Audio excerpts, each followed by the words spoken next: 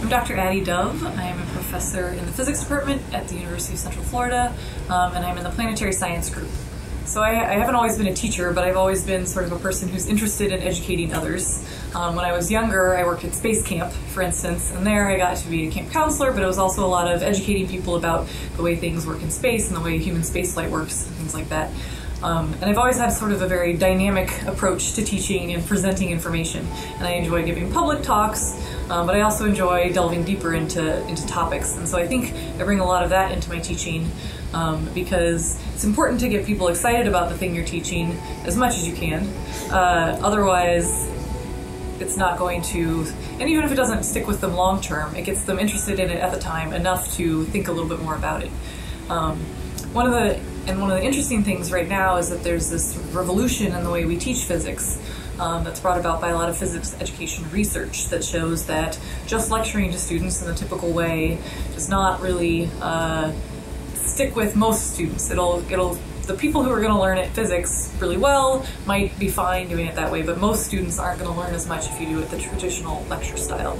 And fortunately for me, sort of the more interactive, dynamic, doing both lecturing and labs and hands-on activities is more my style anyway, and it turns out that that's actually a really good way to teach students. So I really enjoy, I'm teaching a Physics 2 class right now that's for non-physics majors, and I really enjoy getting in there with them and saying, like, these are the different things that happen, and trying to make it a much more integrated experience and not just tell them this is the way things are.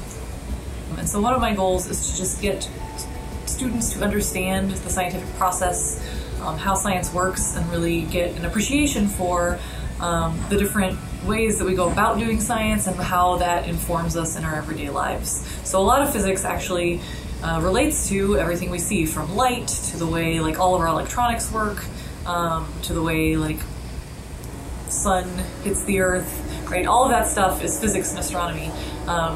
And it's really, I think, exciting to sort of understand how that works and not just experience it in everyday life, but understand it a little bit more. The biggest piece of advice I have for any students entering physics or coming to physics but maybe not even planning on majoring in physics is ask questions.